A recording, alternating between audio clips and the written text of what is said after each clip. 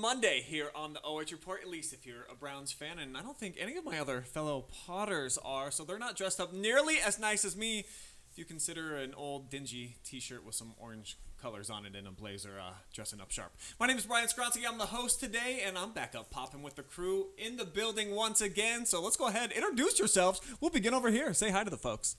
Hey, what's up? I'm Storm, part of the OH.Report family.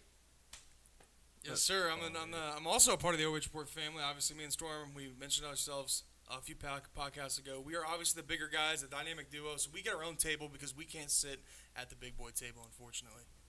So that's the beef of the family over here. Let's now go to the string bean portion. To my right, Hayden.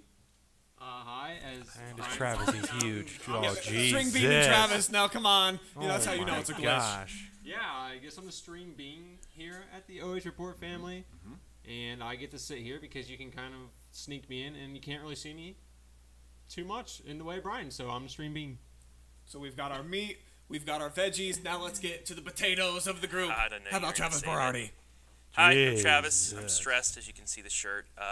My teams really suck right now, but yeah, I like being here. Talk sports. It's kind of fun, that being a job, but it's kind of fun. If you haven't tuned out already, let's do what we always do on this show, where we show some love, some appreciation to some of the local athletes that we have right here in North Central Ohio. And in particular, on this episode, we are going to talk about some high school football on the gridiron, where typically, though, we like to talk about some of the fast skinny kids and what they're doing, the guys that are performing, that get all the yards and all the accolades. But today, we're going to switch things up. We're going to talk a bit about the big uglies, and we've got our two resident experts right over here. So let's begin. G-Man and Storm, dynamic duo. Tell me, of the high school football teams in our area, who has the best group in the trenches? Well, I've only ever, went to the Shelby game, so my selection size was a little limited. But Bellevue, they really bothered Marshall Shepard. They made him throw an interception there at the end of the game, and, they really made him get off his platform. They made him get out, scramble a little bit. And it was just really difficult, I think, for Marshall to find his feng shui that game, even though, he did have a big game. But Bellevue, man, just really bothered him. And the best part about them, too, is I think they get it done on both sides of the ball. They really do a good job at protecting the quarterback as well as getting to the quarterback on the defensive end. So that might be the secret sauce if you're trying to put together a recipe of success against Shelby, is just to have better big guys. Yeah, I definitely think so. I think, it's can't really say it's their weakest aspect because it's hard to be better than Marshall Shepard and those boys, those skill position guys, but I definitely think one of their weaker aspects is their line on both sides of the ball. And G-Man, you're going to take us into the trenches, a place where you know it, very up close, personal. Tell us about the Cougs, buddy. Yeah, I'm going to go with the Cougars for the best Hogs group on both sides of the ball. And I played this position before. I know how it is. They're the most impactful players on the field. They get none of the appreciation. If you have a good offensive line, you're typically one of the better running teams, and that is exactly what the Cougars are. Connor Morris last game just surpassed 1,000 yards. He's up to almost 1,100, sitting at 1,099. He has 21 touchdowns. And defensively, Owen Barker, Aiden Gotze, Gavin Canes, specifically Barker, has 10 sacks of the Crestview 21. So Crestview's D-line and O-line, they get it done, man, and they're a big part of why they're still undefeated. Yeah, I think the defensive line may be overlooked in the area. A lot of people talking about this ground game, what Connor Morris is doing, and all the outstanding numbers, and they have been great on offense. But defensively, like you said, some of these guys are getting a lot of sacks, getting in the backfield a lot. Yeah, nobody really thought that they were going to repeat the performance that they had last year, and I think that they're doing way more than they did because of these guys. A lot of skinny guys are not very big and not very strong, but, man, they're quick off the line of scrimmage, and that is exactly what you want on the defensive side of the ball. And Owen Barker, man, is a feast defensively. All right, I'm going to go with a group of guys that actually this team I feel like is the one in the area that seems to actually get some accolades in the newspaper where you will hear their names. I'm talking about the Lucas Cubs and what these guys do in the trenches. We all know that they love running the football. RPO means a little bit something different down there in Cub country. They average over 250 yards rushing every single night. They rolled up over 350 this last week in a win against Calvert, where they didn't even have to complete a pass to have a blowout win. That's how good these guys are up front. So let's say their names. J.D. Cox, Colin Arnold, Hunter Rice, Nathan Roseberry, Zeke Zerzo. You are my MVPs for this week. Gold star for each and every one of you because they're getting it done offensively. We know that. Then defensively, the Cubs, they're just a little bit more stout in the middle than most teams that they go up against. That's why they can be D7 and they can get after you no matter how big your school is. Hayden, what say you on this topic? Yeah, well, I went and saw Northmore play last week against East Knox. When you think of Northmore, a lot of the time you think of their offense and those skilled positions, Max Lauer, Marcus Cortez. I was extremely impressed, though, with both of their lines, specifically their defensive line. Charles Naylor was one of our players of the game last week. He's just a sophomore, but he made such a huge impact against Peyton Lester. It was really astonishing to see. He talked a lot about he had a lot of experience playing last year as a freshman, and that's translating to this year. And then, of course, the offensive juggernaut Max Lauer. They list him as an outside linebacker, but he lines up in a position against normally to the outside of the tackle, and he makes a huge impact. He's just as hungry on defense as he is on offense, and I just think overall their lines are a big part of how they've been so successful this year. Yeah, Lauer's been eating up a lot of yards on the ground because the Golden Knights offensive line, pretty stout, Trav. Yeah, when you have a 6'10", 300-plus lineman named Dustin Sanders, it's pretty nice to run behind him and Gavin Whited. Max Lauer, though, we've seen it the last couple of weeks. He just runs guys over. He breaks multiple tackles. You saw in that highlight, the first highlight, his touchdown. He drug, 3-4 East Knox defenders into the end zone. That's what he just does. And it's first because he can get through that original line of scrimmage because his offensive line is so good. And sometimes they do go away from the big guys. They go to the left when they're on the right side, kind of throws off the defenses because all five of them are very solid linemen, but like I said, when you have that one side of two of like the biggest linemen in the area, it just helps you out. And when you have a running back like Max Lauer, when you have a Marcus Cortez who can weave in and out of traffic, it's why they are 7-0 and number one in the KMAC right now and in the top 4 in the region. Yeah, Northmore to me, their lineup, it's kind of like a barbecue where there's no real sides, you know? It's like a big old hunk of beef, and then there's chicken wings on the side, and then you got some burgers to follow it up, and then maybe some Polish sausage at the end. They got a lot of meat, a lot of size in there, Travis, and I think I agree that might be the number one reason they're 7-0 right now.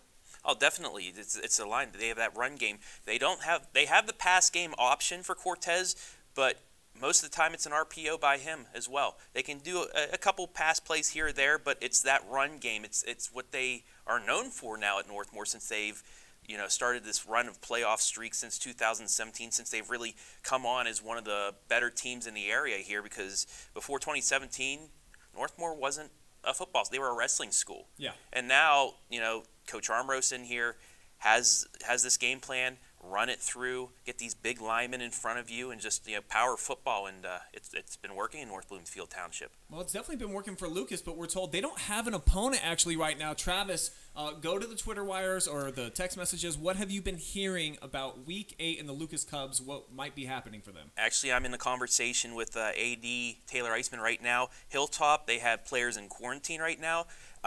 There is one team that is open for Week 8, St. Paul. That could be 1 versus 2 in the region. Ooh. And a game that I know everybody wants to watch. But will St. Paul answer the question, take the test? I don't know. St. Paul, you gonna do it, or are you guys, I guess, too afraid to play the Lucas Cubs in the regular season? I don't know. But that'd be one There's just great a phone matchup. call away, St. Paul. Let's set it up. Let's make it happen. OH.Report definitely will be in the house. Let's switch gears now. Let's talk a little bit about some football and the beautiful game. And we had some impressive results last week from some of our top teams. Also, a bit of a letdown. Let's begin with one of the outstanding performances that we saw. St. Edward's, one of the biggest schools in the entire state, on the road at Wootown, G-Man. And you saw the Generals hold off the Eagles, come out with a pretty sweet win, I'd say. Yeah, Worcester got it done. It really was a heads-up play from goalie Griffin Owens, who really dominated. He didn't let anything get by him. He had one roll through his legs on accident, almost went in, so a little bit of luck for Worcester and the Generals, but they did get it done against a tough St. Edward's team. They beat them 1-0. Brendan French would hit a PK kick that would be for the win, that would be all she wrote, and they would end up beating Copley on Saturday 6-1 in pretty convincing fashion after they dropped that one last year. So Worcesterman's sitting at 11-4, one of the better teams in the area. They could do some damage as a postseason is coming along. And when we talked at the mid-season point about some of the top-tier teams that we had outside of Lexington for the boys and Ontario for the girls, I don't remember Worcester being mentioned. Do you feel like this is a top-flight school that can be super competitive as we get deeper into the season and then maybe even in tournament? I've been to a couple of their games, and they're a very good offensive team. The game plan coming in was to limit their offensive strikers in St. Edwards, and they did it. The defense really set in, and goalie Griffin Owens, really got it done, man. He let nothing go by him, and if it did, it was sailing out towards the back of the end. So Worcester, man, it's going to be a tough team, a very young team too. So they got a lot of improvement to do, but right now, sitting 11-4, they're cream of the crop. Well, I talked about the Ontario Lady Warriors and how we just kind of gave them a default pass as the top team that we had for the girls in the area, and still are. I don't want to get that mixed up. But they did suffer their first defeat over the weekend on Saturday. Storm Blunchley, you were there. Tell us what happened. Yeah, well, Ontario came out early. They had a lot of shots on goal, a lot of shots that just happened to get saved. But Kyla Spencer would start things off for them. She would score early. And that was pretty much the whole first half was just watch Ontario dominate pretty much. And then, unfortunately, as the second half went on, it really started to look like Ontario was going to win this one. But a girl by the name of Brooke Dieter scored 2 goals there. I think it was probably in, the last 15 minutes of the second half. Yeah, one was 3 minutes left. That really would do it for him. Yeah, and Brooke Dieter just happened to, I think, kind of just be in the right place at the right time. She had a gorgeous free kick, and then she went by the goalie on one, and that was pretty much it. It just really came down to that first crucial minute for Ontario and those last couple crucial minutes for Ontario where they just kind of couldn't get it done. I think that's why soccer easily is the most frustrating sport, because you can outplay your opponent so much you can still lose the contest. In your opinion, that's what happened? Ontario was the better team. They just capitalized one time fewer than the opponent? Yeah, and it really showed. Ontario dominated the whole game, in my opinion. They had a lot more shots that looked good. Shout out to the Liberty Benton goalie, though. She looked phenomenal. Stopped a lot of potential scores, but like I said, Liberty Benton, I think, just kind of in the right place at the right time. And then a match that I saw with my own eyes, Mansfield Christian, Clear Fork, they clashed. Travis, you were there with me. You called the match. This was a big one for both sides in Richland County. Clear Fork, they've been winning a lot of games here as of late. The Lady Flames were undefeated, hadn't been tested yet on the season, and they would drop the match. Got shut out actually 5-0. In your opinion, what is the big difference? What sets Clear Fork apart from a team like Mansfield Christian where they're able to go on the road, get it done in that kind of fashion that they did? Well, I think Clear Fork's had a couple more years to establish themselves, especially being a Division II versus a Division III. These two teams, Mansfield Christian, starting to be on the up and up the last 2 years. Clear Fork, like I said, they've been developing longer, and they've been playing a lot better. They had more key pieces playing in this game. Mansfield Christian, Abby Little, they really couldn't get the ball to her because Clear Fork, a good defensive presence, keying on her, and they don't really have the second player to really cancel it out, so you couldn't just have to focus on one player and really shut everything out. Also, team speed for Clear Fork. I mean, you saw them time in and time out in that first half. Shout out to Mary Goliath, though. She, kept them in it at least. It was 2-0 at the half, but then after that, Clear Fork just started scoring at bay. Mansfield Christian are a good squad in Division III. Clear Fork, like I said, one of the best 4 teams in the district. They're going to be in a district semifinal with probably Lexington, Ontario, and Madison. But Mansfield Christian's good enough to compete with the best in D3, D2. I don't think quite yet. Give them a couple more years to just get better. Because Mansfield Christian, you mentioned their star player, and then a lot of their other pieces. They got some freshmen that are in the lineup that just, it's going to take a little bit of time for them to marinate. Clear Fork, on the other hand, they got that out of the way last year. Some of those girls now are big-time players at the varsity level. And Trinity Cook, what a standout this girl's become. She had a hat trick in that match against Mansfield Christian, also handed out an assist. I really like her and the speed of Windsor. And Brittany Bechtel, how she's using that rotation. Nobody else that I've seen in the entire state, not one team is doing what she's doing, subbing out 5-6 girls at a time because there's not a big significant drop-off when they do that. So I think that has been a big calculation by Brittany, understanding the depth that they have and using it to their advantage, because in the second half, they get after you.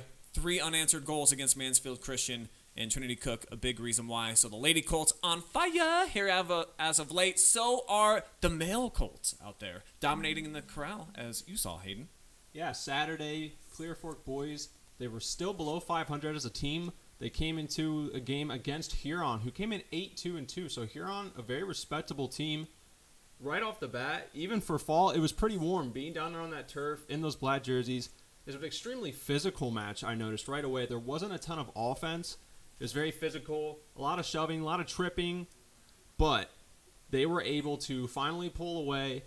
Alex Kistler, senior captain for Clear Fork, got them both of their only 2 goals on the day. And I talked to him after the game, and he was very straightforward from the point that they were very tired coming off this week. Honestly said they just didn't really want to be there. They were tired. But if they were tired and didn't want to be there, I couldn't tell from the look of it. You know, they looked really sharp.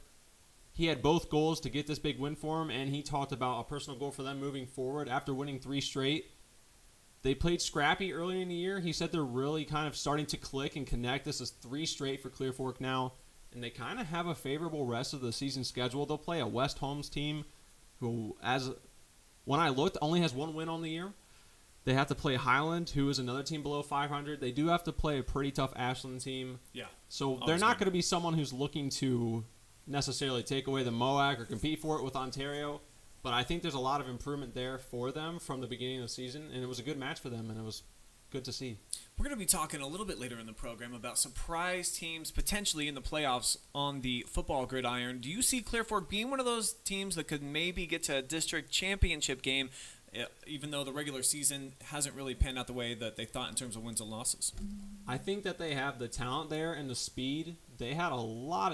Again, talking about being tired coming off the week, they didn't look tired to someone like me, who this was the first time this week I've seen them. So I think when they're clicking and when they have their rotation going, it's not to the Brittany Bechtel level, but they do have a pretty good rotation, and I think they could be a sleeper team in soccer as well as football. All right, let's talk about some guys and some teams that certainly, they are no sleepers. They are no slouches. They were big-time performers last week. That, of course, being our Friday Night Phenom and the gentleman who got our top play of the week. So we broke it down for you guys on the Friday Night Pigskin like we do each and every week. Here's how it went down according to the vote, according to you, the people of North Central Ohio.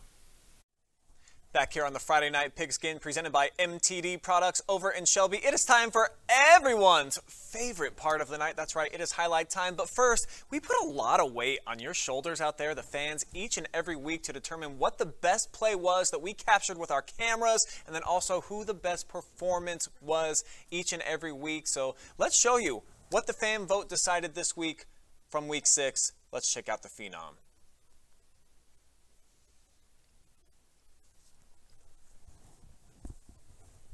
And here is your winner from the Clear Fork Colts. I believe he's a 2-time winner now. How about Victor Skoog, who had a flat-out awesome performance in a victory against Galleon. He threw for almost 200 yards in this game, had 12 completions as well. Also did some nice work on the ground, as you saw right there. 67 rush yards for Victor. He is a workhorse. 3 total tutties for this Colt as he led his team to victory. And like Coach Will said, one of the hottest teams in the entire area, if not the hottest.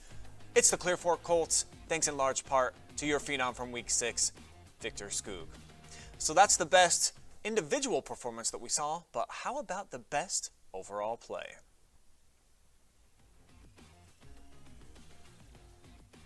We roll out 5 nominees every week. You, the people, decide. And after all the votes came in, how about this? To open up the second half at the Castle in Northmore and Fredericktown wasn't dead just yet, thanks to Tegan Rule. Taking this kick return all the way back to the house, 84 yards. The Knights would have the last laugh, but he, Mr. Rule, would have the top play of the week. And of course, every Monday we roll out the top 5 plays that you get to check out, as well as the best individual performances. So you have to watch the OH.Report video podcast every single Monday and then weigh in, make your vote count. So congratulations to both of those victors from week 6, but it's a whole fresh new week now. So let's go ahead and meet the nominees, beginning with the Friday Night Phenoms from week 7. So here we go. Let's begin with Kaylin Lemaster, the running back from the Centerburg Trojans, who was flat out electric everywhere on the field. He did it in the run game, receiving, also in special teams. His last name, I believe if you break that down into French, would be The Master, because this guy was exactly that on the field, Hayden. He took over in just about every aspect. Yeah, 4 total touchdowns on the night. You can see right here, Lemaster definitely has some speed once he breaks through that initial first part of the line. Here, he's doing it on the return, and I don't see anyone probably within 10 yards. He's just getting it done all over the field. Good to see him involved in many different facets of the game. it's always nice when you can have an elusive back who you can use in the rush game, the pass game, and be a danger on the return side of the football. Total complete package, Mr. Lemaster. 142 yards on the ground and making some nifty plays too. Then you see him getting into the end zone on special teams. The trifecta for Mr. Lemaster. Victor Skoog, man, it seems like he's pretty much making his way onto this list every single game. This wasn't one of his best, according to his head coach, but still good enough to make our countdown. Because he's one of those, he's like a Mrs. Dash mix where it's kind of a full combination. There's a little bit of salt in there. There's a little bit of pepper in there. There's a little bit of spice in there too. G-Man, you've seen him with your very own eyes. You know, he's wiggly out in the open field. He makes plays happen with his feet outside of the pocket. So this offense, they need him to be a playmaker, and he has been. Yeah, Brian, I've seen him in back-to-back weeks. He got my vote for nominee with the against Young game, and of course at the Ontario game, he got it done too. Got pulled after his second interception. However, he still had a huge game. 92 passing yards, 2 touchdowns, 43 rushing yards, and a rushing touchdown. So big day for Scoot. Yeah, and speaking of huge games, how about this? 375 yards of total offense. This is what the Tigers have been looking for. Brock Hill was able to deliver in a big win, a come-from-behind win at that for the Tigers. So he was finding his guys out in traffic. I really like his escapability outside of the pocket, and then he's one of the more physical runners at the quarterback position in all of North Central Ohio. So when it's all on display, Storm, this guy, pretty special, had another fantastic night. Yeah, and I think this is kind of routine for him now. I mean, Brock Hill's definitely one of the more special talents in the area. Like, look at that arm strength right there, and a guy who can get out of the pocket and get some yards with his legs. Keep the defense guessing. Always a good thing.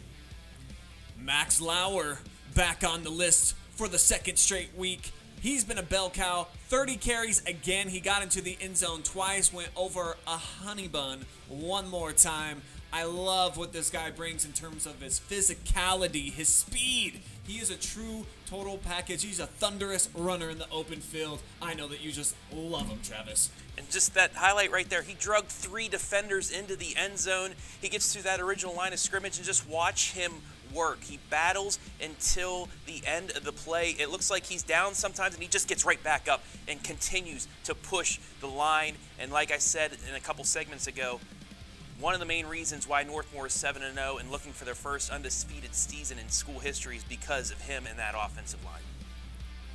But how about Marshall Shepard? He's been on our countdown every single week. He's the only one who is 7 for 7. 17 of 28 is what he did to get back on our list. He threw it into the end zone 3 times for tutties, over 260 yards. Storm, we've been letting you advocate for this guy. You haven't been getting it done. The votes aren't coming in from Whippet Nation. So Hayden, you're a Shelby guy. Tell your community, why are they missing out? Why is this guy worthy of a vote? Well, I would, from the simple point that this is probably a down night on the stat side for, as Storm shakes his head, this is a down night for this guy. This is probably all the other quarterbacks in the area's dream game. So Storm even offered to shave his head. That didn't work. I don't want to know what else would work. At least get this guy a win before the regular season's over. Just do it. Should do we it for shave the town. Hayden's head? I don't know. What do you guys think? I think so. Can we put I that don't on see the a line? problem with that. Yeah, you know what? We'll toss something up on the line this week. We'll figure it out this week with hair. Just get the guy a Your win. fiance's All right, gonna love I'm going to that. have some buzz clippers. I'm going to have a little bit of dye here in the studio. Vote online each week. Make it count. Now here are your Plays of the Week nominees presented by MTD Products in Shelby. Feast your eyes on the top 5 plays from Week 7. Let's begin with play number 1, where there's Fast Boys and then there's Skoog Speed. To show you the difference, here's Victor exiting left out of the pocket against Ontario. Notice the opponent's getting smaller in the rear view until here, Scourge cuts it back in, just passing through for 6. G-Man, how does he do it? He shows off tremendous awareness, escapes the pocket, and uses his vision to dodge multiple defenders with his speed, and that's what makes him so dangerous. He can run with some of the best running backs in the area. You got to watch out for him in the pocket passing, or he can cook you on the ground game as well with that 43-yard scamper. Play number 2, throw your hands in the air like you don't care, and then lock in. Get the interception just like Hunter Parker did, spoiling a scoring chance for Mount Gilead by winning the tip drill right there, plus the salad blowing in the wind on the return.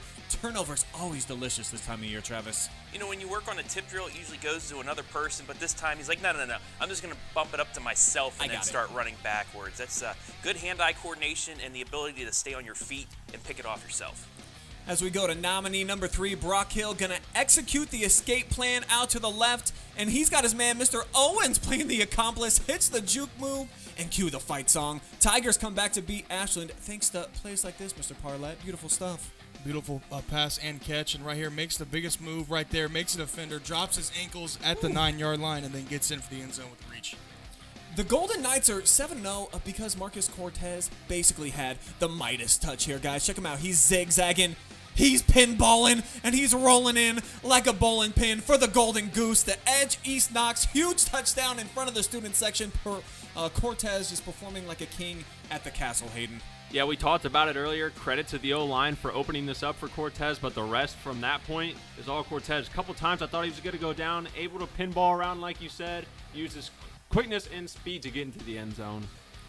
At play number 5, Marshall Shepard going to be cooking a back shoulder roast. At nominee 5, Isaiah Ramsey pulling off a slab, toe tapping 2 like he's doing the river dance in the end zone corner at Skiles, where they're breaking all the records right now, Storm. Yeah, I mean, just a perfectly placed ball by Marshall Shepard puts it where only Isaiah Ramsey can go up and get it, and that he does, comes away with a touchdown of his own. So those are the nominees. You vote and decide who was the best of the best from Week 7.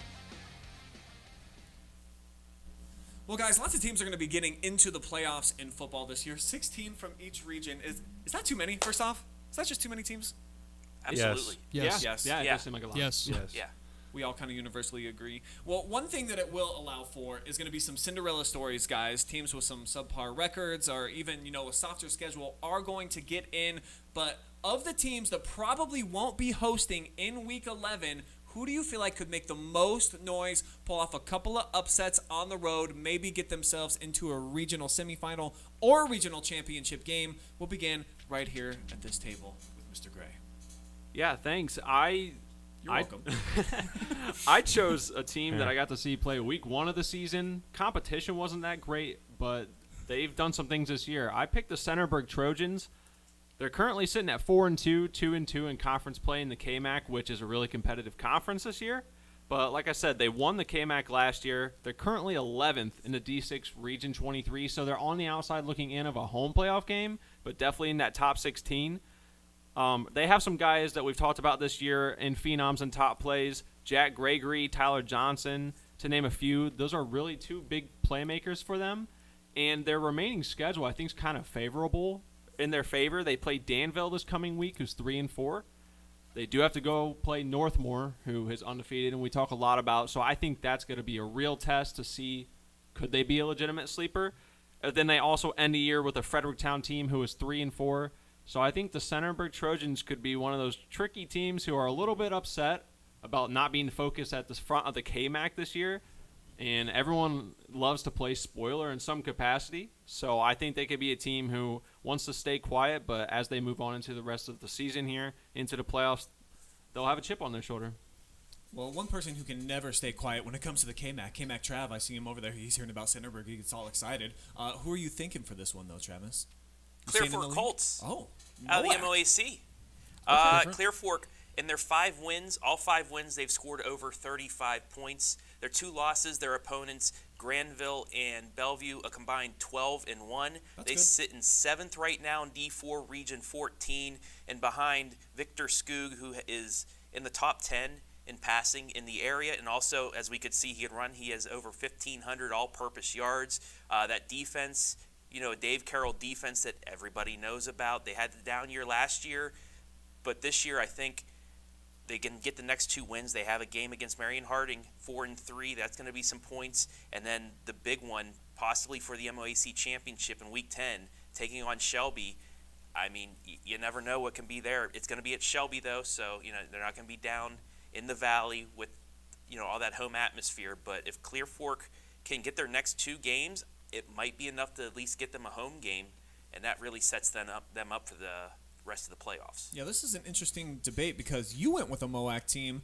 Over here, the dynamic duo, both also going with MOAC teams, but neither of you choosing Clear Fork. Why is Travis wrong? Yeah, don't get too ahead of yourself over there, KMAC Trav, because I think Marion Harding's going to have something to say about that. We'll see in Week 9. And I think it all starts with Brady Wink. He can go for over 150 yards on any given night. And, Harding's defense, really, really, really good defense. Well, my baseline is Marshall Shepard for everything. Tossed 3 interceptions. Made Marshall Shepard toss 3 interceptions, which is, I think, more than he has on the rest of the season. So definitely crazy good defense, at least by my standards. And the big thing, I think, is that they have a lot of athletes on that team, but it's just going to be putting the pieces together and really just figuring out something that works, because it kind of seems they just kind of go out there without really having a plan or anything. But I think if they could put it together, they're gonna be a tough team to match up with in the playoffs. Maybe show up with a game plan, and the Prezzies just might be tough out, huh? Yeah, I definitely think so. Okay. Well, I'm going to tell you why you guys are both wrong. I'm going with River Valley, and that is because I believe they have the best quarterback out of all 3 of those guys. Yeah, I said it. Caden Shadone is having a phenomenal season. He has 1,700 passing yards, a 58% completion percentage, 12-3 touchdown interception ratio, and he can also run the ball. He leads the team in rushing with 427 yards and 7 touchdowns. That's 3rd in the MOAC, and he is the quarterback. They sit 9th in Division III, Region 10. They got a tough few games coming up. Storm, they play Marion Harding next, then they have Shelby, and then they finish off the year with Lexington. So obviously they should be able to make it if they can win a couple of those games. Obviously Shelby, it's going to be a tough one, but I think they can beat Marion Harding, and they should be able to top out Lexington. And Caden Shadone, man, when you got a QB leading that kind of offense, they spread them out wide, they get it to their athletes. It's going to be hard to beat them. Their defense isn't very good, but as long as you can put up more points on the board, that'll get the job done. Yeah, it's super fascinating that it's all kind of going to unravel over the next few weeks where these teams get to play each other, but they're all going to get into the playoffs. So maybe the 16 teams not so bad. I don't know. I go back and forth on this, and for me, I'm a total cop-out on this today because I'm going with the Colonel Crawford Eagles. They're sitting at number 9 right now in their region, and yeah, I know that they're 5-1 overall in the season, but you look at the next 2 weeks, and they got to play Buckeye Central and Bucyrus. They're both 2-5. I don't know how many playoff points are available, so the Eagles are probably still going to be real close to being on the outside looking in. Their big test is going to come in Week 10 where they do get to play Seneca East. So the winner of that game is going to vault way high in the rankings. No question about that. The Eagles could be 9-1 though, or if they're 8-2 for sure. If they don't beat the Tigers, they're playing on the road. I can almost guarantee you in Week 11. But I like a lot of things that this team does. They're really physical, they're well coached, and they've got the playoff experience from a season ago where they made it all the way to the regional championship. A game they probably should have won, G. I watch that highlight every now and again, go back and just think about what could have been for the undefeated Eagles team before they got dropped last year. So I'm really impressed with what they bring to the table, and that's why I'm going with them 5-1. Hard to argue, right? Only one game where they haven't scored over 42 points, and that was the 35-17 loss to a Cary team that's looking pretty darn good. So, yeah, I like your choice. It's a good team. It's a safe Will's pick. Cary, I like Blue putting Devils. money on the table when I think I'm going to get the best of it. All right, this is what we got coming up on the OH Report this week on our live streams and then also on our highlights for Football Friday Night. How about some K-Mac conversation, Trav? Let's take you down to the heart of Ohio. They're going to be playing Danville. I think kind of an underrated, under-the-radar team, but no, we're not. How about MOAC, since that's kind of been the theme here, the Galleon Tigers and the Ontario Warriors. G-Man, you're going to see it. And we were talking a little bit before we come on air. You feel like the Tigers got what they need to get it done on the road? I think they should be able to take this one in convincing fashion. Both of these teams are at the bottom of the MOAC. Ontario 6th, Galleon 5th.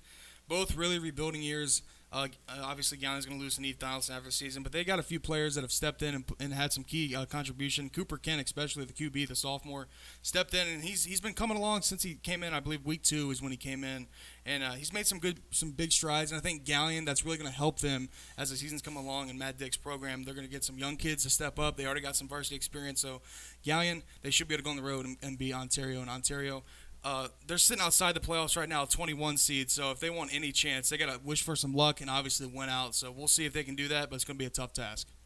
I got a sneaky suspicion the Warriors are going to be in that game late, and I'm not saying they're going to win, but I think they're going to hang around as long as they can.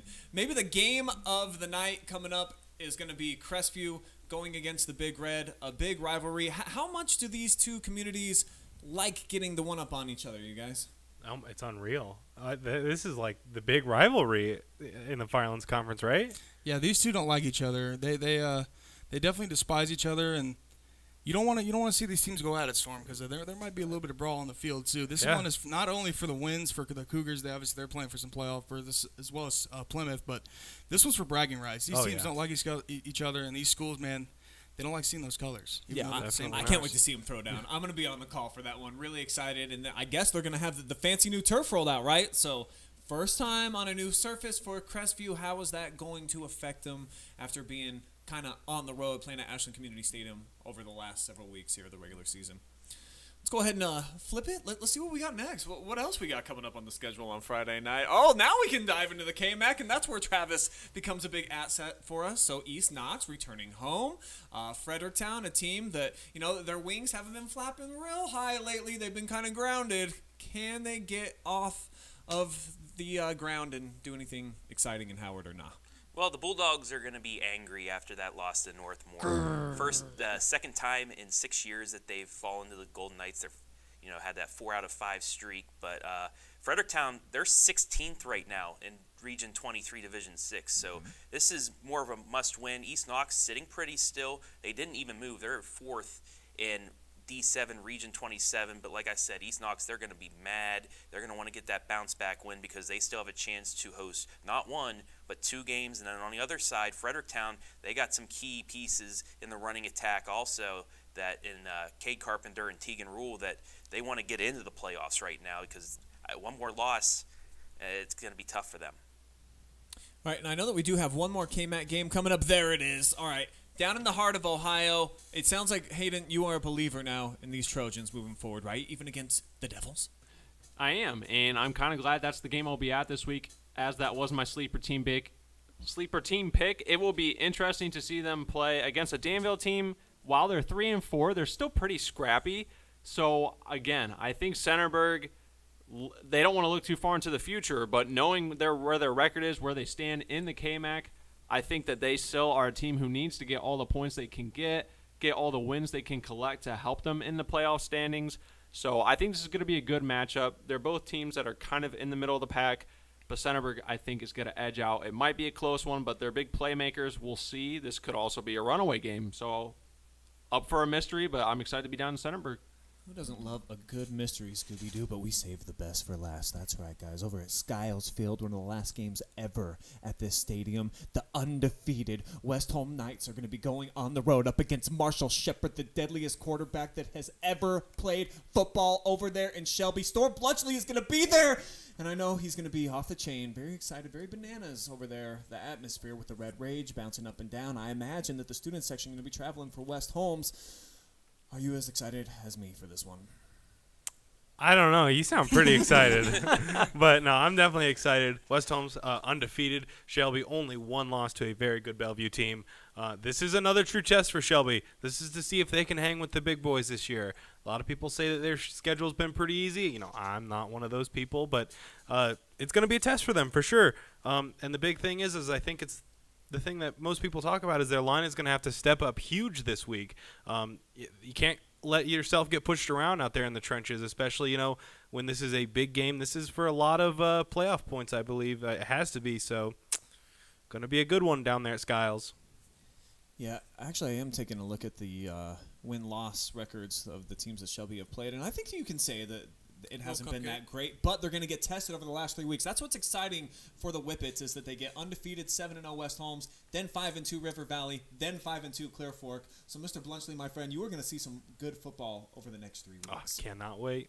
There's going to be some good baseball on tomorrow. How about the MLB kicking off postseason action? And they got a good one, guys. 1 game to decide who gets to move on. The Yankees and the Red Sox. Maybe the best rivalry of all time in any sport. That's at least what people tell me. I don't really watch that much. But will you be watching Big League Berardi baseball coming up this week? Or are the playoffs just not that big of a deal to you when your beloved Pirates aren't playing? Well, not only that, the Indians, too. I watch the Indians. They're in different leagues. When the Indians play the Pirates, of course he Pirates. does. Other than that, I can root for both teams. Both of them are out. But I might watch some of that Yankees-Red Sox game, a 1-game playoff between the two hated rivals. And then you also have the Dodgers and the Cardinals going on in the other wild card game. I'll watch bits and pieces of the whole playoffs, but, That's like Pirates, putting together Indians a puzzle aren't in there. halfway and then not finishing the job. Are you guys going to be watching at all? Any Major League Baseball playoffs? I will not be a part of the 25 people that still watch baseball, unfortunately. But I think there's 35. I'll probably, if it's Game 7 of the World Series, I'll probably at least watch the highlights on Instagram if it ever comes back online. But sit there for a full game, I'd rather not. No blatant disrespect, but not a chance that I watch that game. Or any of the MLB playoffs, in fact. Or any MLB games. Or any MLB, probably for the rest of my life. That sounded pretty blatant. I don't know how you can start with that. Just because you say, don't let this hurt your feelings, and then you say something really mean, doesn't mean that the feelings don't get hurt, G-man. Sorry, Aaron Judge, if you tune in. Just not going to watch. I used to be a Red Sox fan, so go Red Sox. Not going to watch, though. Why'd you stop being a Red Sox fan? Big Papi retired. Oh, okay. Hayden, you going to be watching or no? Even though it's one of the few nights of the week that no form of football is really on, I still will not be watching. No. I know Brian. No disrespect.